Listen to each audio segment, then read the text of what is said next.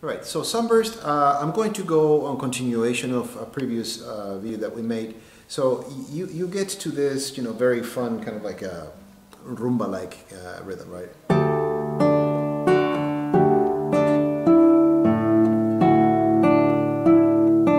Right, so one more time.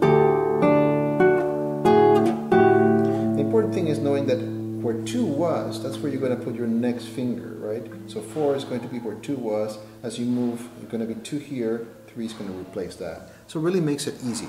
You're here on 10th position, then 2 on the G string, then you move 1, then switch basses. Empty A bass, and then hook the first string.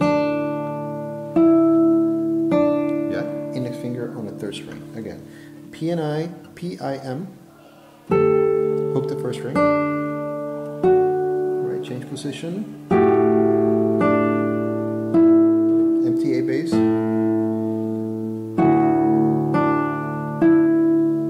Then hammer-ons on the 6th string. This is 7th position. 5th string. And then you repeat.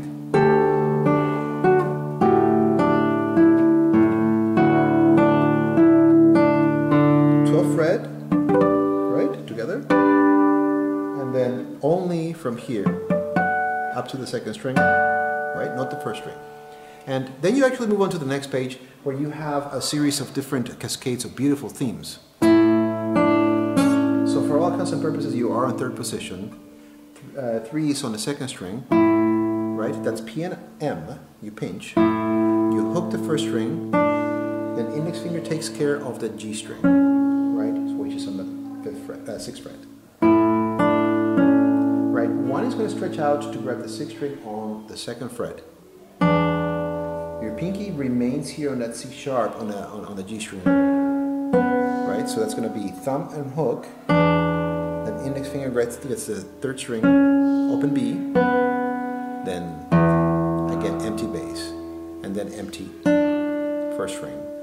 And then instead of using 4 for that C sharp, you're going to do a switch. 3 is going to be right there on the C sharp on the 6th fret, and 4 is going to go upstairs to the D string.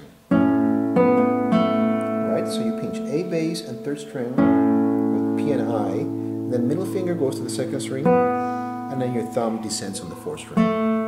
Right, and then index and ring grab the 3rd and 1st string open, then you add the A bass to that.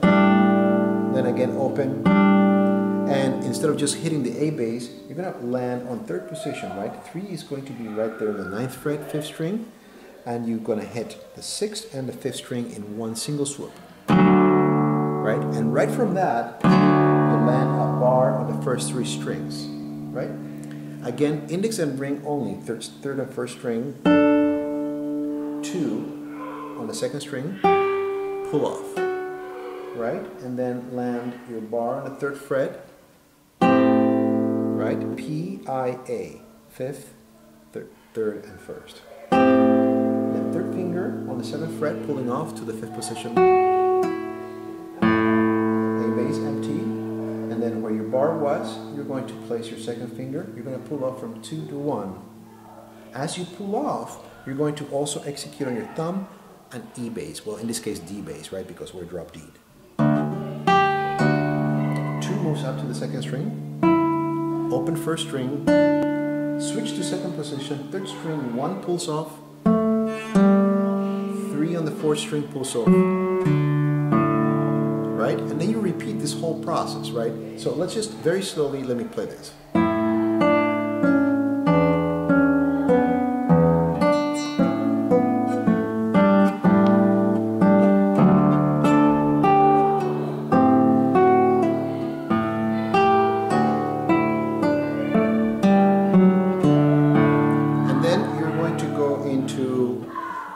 Maybe a little pause for now.